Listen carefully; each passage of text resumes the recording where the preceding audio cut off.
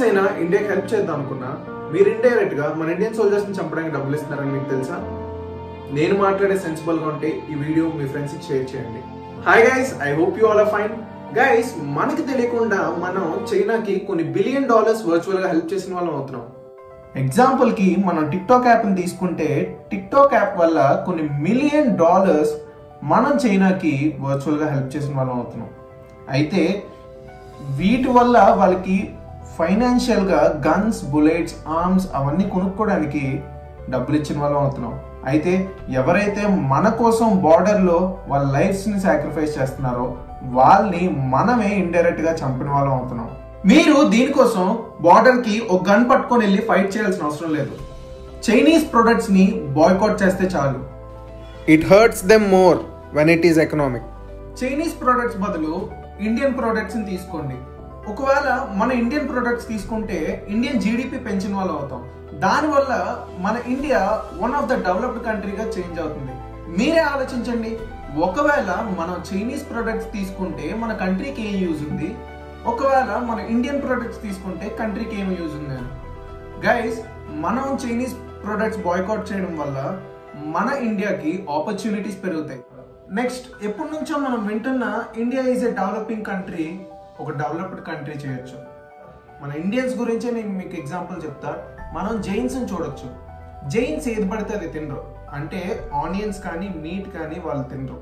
అయితే వాళ్ళు ఈ డైలీ లైఫ్ లో అవన్నీ ప్రాక్టికల్ కాదు అని వాళ్ళు నాన్ వెజ్ కానీ ఆనియన్స్ కానీ తినడం స్టార్ట్ చేయలేదు. దాని ప్లేస్ లో వాళ్ళు జైన్ రెస్టారెంట్స్ ఓపెన్ చేశారు. అవి పెంచుకుంటూ వెళ్ళారు. దానివల్ల ఒక ఎకోసిస్టమ్ ఫిల్ అయ్యి కస్టమర్స్ ని అడ్రస్ చేసింది. అయితే మనం కూడా చైనీస్ ప్రొడక్ట్స్ ఫస్ట్ బాయ్కాట్ చేస్తే మనకి ఇండియన్ ప్రొడక్ట్స్ అవైలబిలిటీలోకి వస్తాయి. ఫస్ట్ ఒక 1 వీక్ లో సాఫ్ట్వేర్, ఒక 1 ఇయర్ లో ప్రొడక్ట్స్. మన ఇండియా కోసం మనం చేయాల్సిందంతా ఇదొక్కటే.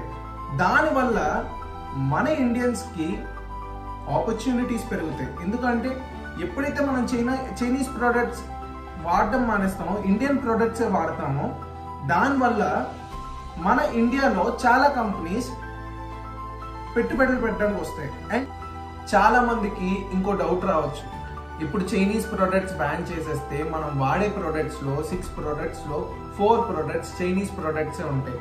అయితే దానివల్ల మనకి చాలా ప్రాబ్లం ఫేస్ అవుతామని మీరు అనుకోవచ్చు. మీకు ఇంకొక ఎగ్జాంపుల్ చెప్తాను గైస్.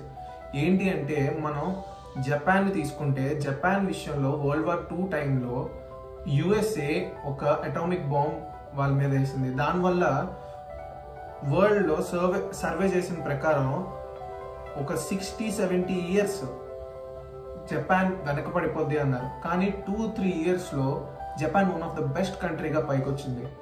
అయితే ఇది చేయడానికి నేను ఒక్కడనే సరిపోను, నాకు మీ అందరి హెల్ప్ కావాలి. ఇక మీద మీరు కొనేటప్పుడు చైనీస్ ప్రొడక్ట్స్ని కాకుండా ఇండియన్ ప్రొడక్ట్స్ని తీసుకోండి. గైస్, ప్లీజ్, తక్కువకి వస్తుందని కక్కుర్తి పడకండి. ఇండియన్ ప్రొడక్ట్స్నే తీసుకోండి. ఇండియన్ ప్రొడక్ట్స్ కూడా స్టాండర్డ్ ప్రొడక్ట్సే ఉంటాయి. మీకు తగినట్టుగా చేంజ్ అవ్వడానికి టైం పడుతుంది. దానికోసం మీరు టైం ఇవ్వండి చాలు. మన యూత్ని ఎగ్జాంపుల్గా తీసుకుంటే యూత్ సొసైటీని స్పాయిల్ చేసేది కాదు. యూత్ మన సొసైటీని ఒక కన్స్ట్రక్టివ్ వేలో ముందుకు తీసుకెళ్లేది. And we need to prove that. And ఇది మన యూత్ నుంచే స్టార్ట్ అవ్వాలి.